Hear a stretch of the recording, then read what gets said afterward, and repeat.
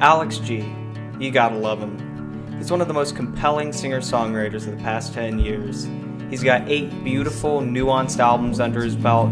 He's collaborated with the likes of Oneohtrix, Point Never, and Frank Ocean. He even played the fucking guitar part in Self-Control. And he's done all of this while remaining an authentic DIY musician. I mean, he still makes his music on GarageBand, for Christ's sake. You couldn't ask for a more pure indie darling. Or could you? You see, Alex G has a history. A dark history that runs long and deep.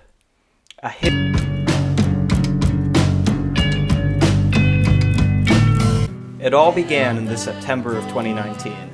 The race for the 2020 Democratic Party nominee was beginning to get heated, and the long list of Dems eager to take down Trump was getting kind of messy. During this time, former Texas Congressman Beto O'Rourke was offering himself as a potential middle ground between the establishment moderates and the ambitious progressives. Though he appeared to be a significant candidate initially, he had to battle his reputation as a former collegiate troublemaker. Apparently he had some embarrassing legal issues during his wild years.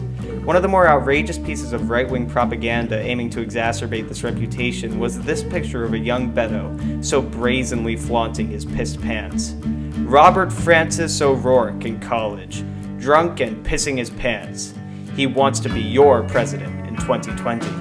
Now, while this may have fooled the apprehensive wine moms this post was clearly targeted at, I mean, it's on Facebook, the indie kids knew something was up. This couldn't be Beto O'Rourke, not that they cared about him anyways. This was someone far cooler. It was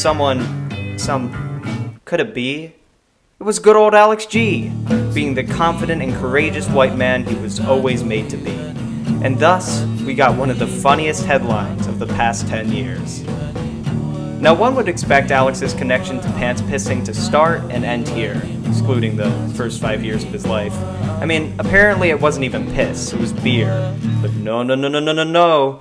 Real fans know about this 2014 Facebook post, eloquently captioned, "Tonight in Providence, Rhode Island, our fearless leader pissed his fucking pants." This is the patrician's Alex G pants pissing photo. It was even judiciously chosen as the header picture for the Harvey music video's announcement in the Deli magazine. Journalism at its finest.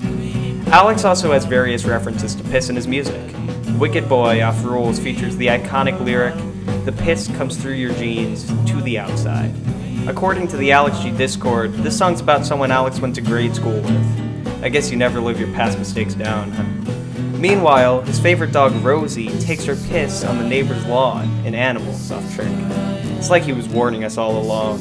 I mean, his first album on streaming platforms is ambiguously titled Dick Suck University. His connections to piss get even deeper from here though.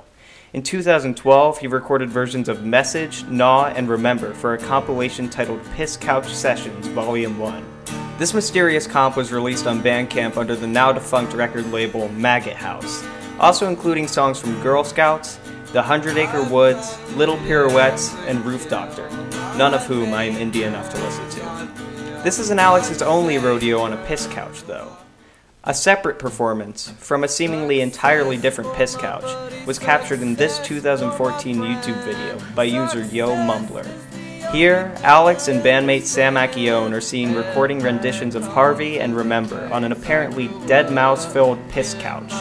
Coincidentally, it was Sam who divulged this loosely piss-related info in a 2016 interview. In Rochester, New York, right? Yeah. When Alex was shoving pickles in his pants. I forget. I think he just like shoved the pickle in after every song, like right into his underwear. My shit smelled so. My underwear smelled so. The Yo Mumbler video is a fairly obscure piece of Alex G piss lore with only 5,000 views.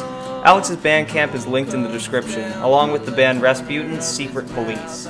This now-defunct group consisted of 2 members, Brandon Ayers and Josh Phillips, who are presumably the owners of the Piss Couch. Brandon Ayers, who performs under the name Brandon Can't Dance, is apparently a significant influence on Alex G. Maybe Alex's connections to the Piss Couch run deeper than we know, but as of now, this is as deep as it gets. So, what can we learn from all this? Your idols are fallible, everybody's human. Meh. I think I'm still going to be hailing Alex G as a musical genius after all this. Maybe the only real takeaway here is that Alex is just a really weird dude.